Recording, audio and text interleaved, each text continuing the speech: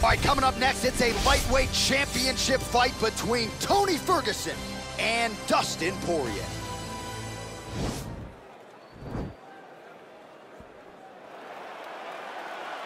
You ready? You ready?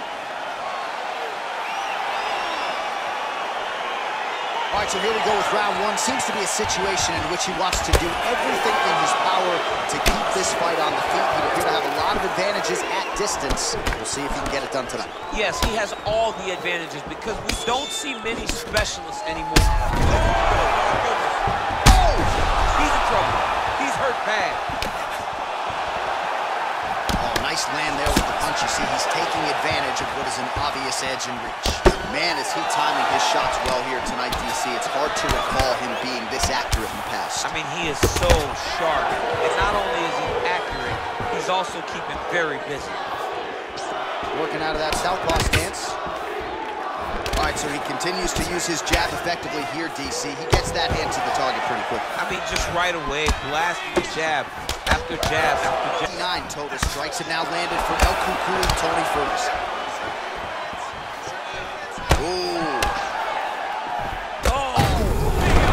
Goes down again. Back to the feet.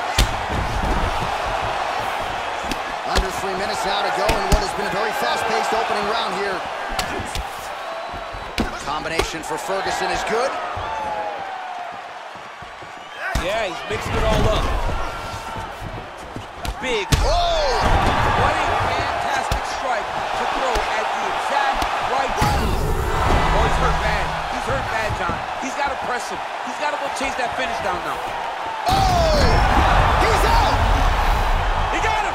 What a performance! Yeah, brutal elbow to stop his opponent right there in his tracks, and it really takes strong technique to deliver a shot like that to maximize force over a short distance. But man, when guys do it right with those elbows, it is absolutely devastating. All right, let's get you some replays now. Certainly a lot for our replay guys to work with in the truck. This was a clinic tonight in terms of mixed martial arts acumen in every realm of the game. A full-on display of all of his skills. He did everything.